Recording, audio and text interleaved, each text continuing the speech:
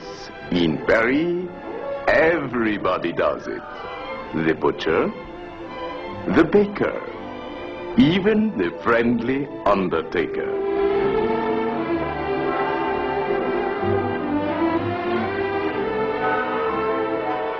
Everything about you is perfect.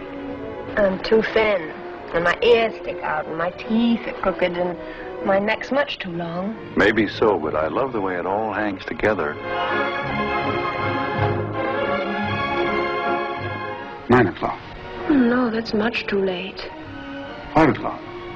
4 o'clock. In the afternoon? When do you work? Whenever I'm not busy. Gary Cooper, fabulous as the world's greatest connoisseur of women, who has hunted the species from Stockholm to Siam. No wonder he was named Man of the Year. His matchless technique always begins with gypsy music, keyed to fascinate any woman. Audrey Hepburn, delightfully, completely innocent. How can anyone blame her for being dazzled?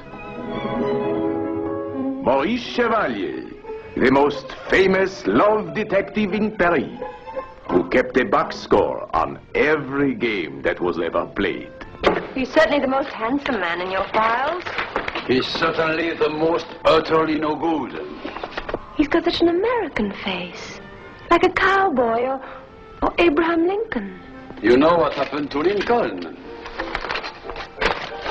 And right in the middle of a performance.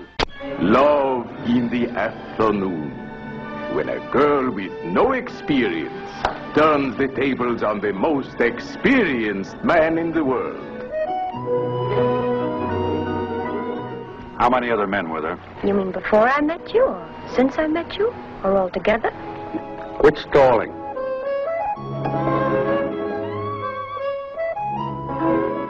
I told you I have a date. The man you live with? No, this is another man, a younger man, the man I play with. Wait a minute. You mean there's one man you live with and another man you...